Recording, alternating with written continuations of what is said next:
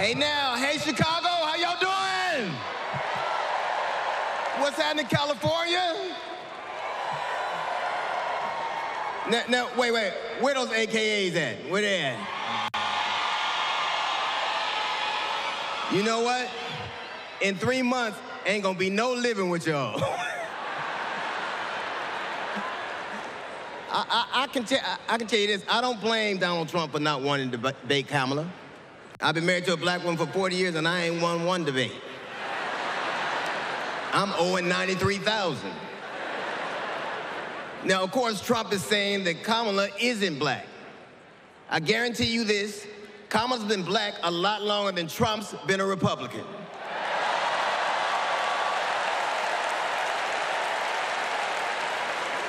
And if he keeps sliding in the polls the way he is, the only way he can keep Kamala out of the White House is if he buys it and refuses to rent it to her.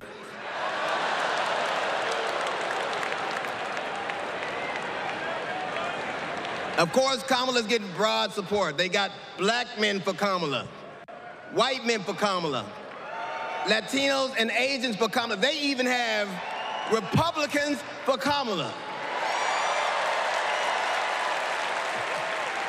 Republicans for Kamala. I guess Donald Trump will finally know what it's like when you get left for a younger woman.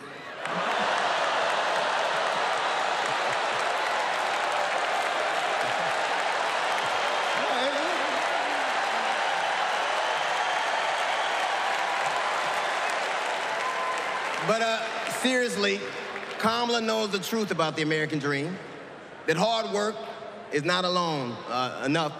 Hard work alone is not enough to succeed. That you need access and information and opportunity. And she knows that some folks are often denied those very things. As president, she will give each and every one of us a fair shot in life.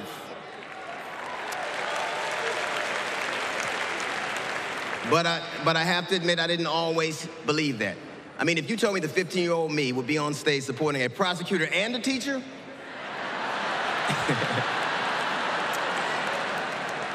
there is no way that I would have believed you. But because of that, I made assumptions about Kamala's record. And I often repeated them to a lot of people. Then one day, Kamala invited me to her house. She put her hand on my shoulder and she asked me to do some research. Something I had never done. Something a lot of people I know had never done before. Imagine attacking someone's character without a single Google search. So I did what I should have done in the first place. I learned that she had done for us exactly what she promised to. I believe that your apology should be as loud as your accusation, and I'm here apologizing in front of the whole damn world.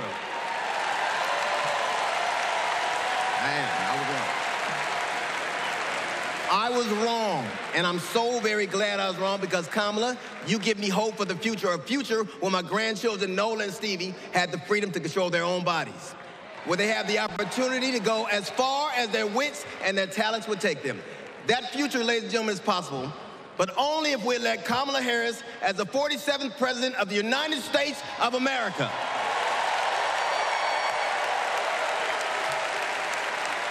I will say this to you. The best piece of advice I've ever gotten in my entire life is you don't have to know what you will do, just know what you want. And we won't go back.